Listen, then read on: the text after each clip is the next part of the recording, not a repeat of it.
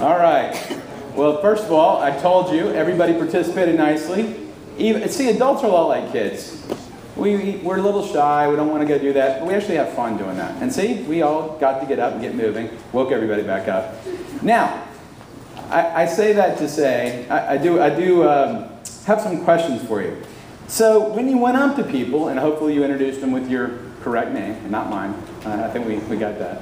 When you went up to somebody saying they look sophisticated, or they look like they're happily married, or they look like they love music, would anybody like to tell me why you went up to that person? I mean, what was your gut reason for going up to that person, making the assumption? They were convenient. They were convenient. Fair. Fair enough. And in these tables, I'll give you that. That makes sense. And even a deeper level, if you can move a little bit more, if you were walking up to somebody and said, you know, why might you go up to somebody and say they look like they love outdoor activities? Appearance. In some of these cases, when you went up to somebody, was your hypothesis true, or was it a little off from what you expected? Of what you thought your person was going to be like, if you didn't know him? Pretty close? Okay. In some cases, was it different? So, pretty accurate? Now, why do you think that is? Just because you saw how somebody looks, how they dress, how they...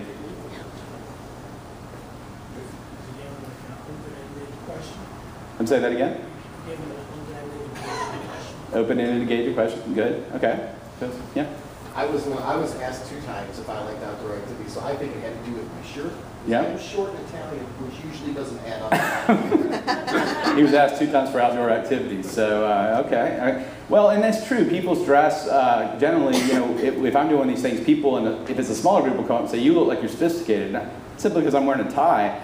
But I'm going to see me most of the week, man. You know, I like casual. So it's all appearance. So thank you for doing that. And there's a reason. I want to show you something. Okay. We're going to say it because I want you to get this through your head. Everybody. Perception is reality. Again.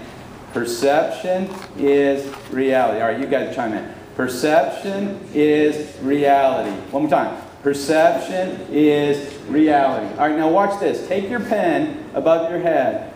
And here's what I want you to do. And I'm going to give you another joke you'll find funny. But this is the other thing my wife discovered when she went with me on speak one time. When I do this, you're not watching me. And secondly, you have to know which way clockwise is. And this didn't work for a group because they're like, what's clockwise? And I'm like, that group didn't win a lot of points. When they used my name and clockwise and didn't know, I didn't know they had a lot of hope. All right, so what you're going to do is you are going to be pointing, not at me, not shooting a gun. You're going to be pointing your pen up and just follow my auditory direction. So turn your pen clockwise over your head and just watch it. And then slowly bring it down. Should still be going clockwise. Keep pointing straight at the ceiling, turning clockwise. Keep turning it and pointing it at the ceiling. Should be about eye level, still pointing at the ceiling. Now you're going to slowly start bringing it down. You should still be pointing at the ceiling, but your eyes are now going to be looking down at your pen. Your pen should still be pointing at the ceiling. You should now be looking down at your pen. And which way does your pen look to be going? But did it change? Did you change the direction of your pen? No. Perception is... What changed with the pen? Your orientation.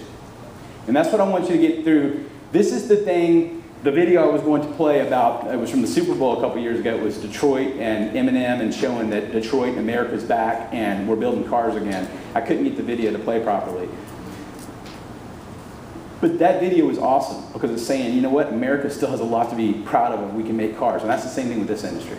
So we just simply want to change the orientation. We're not trying to do any tricks, any gimmicks, any magic tricks, none of that. What we're simply trying to do is, if we want to answer so what, why you, who cares, we want people to see us in the light that we want to be seen. In the printing and the mailing and the bindery business, unfortunately, a lot of people look at it, even if it's a very progressive company, and say that's an old industry. The automobile industry is an old industry. It may or may not be true. The facts are based upon whatever they happen to believe. So that perception is reality equals your brand. And remember the visual of the pen. Your pen never changed. What changed was your orientation. And that's what we want to do with our clients. Everybody follow that? Questions?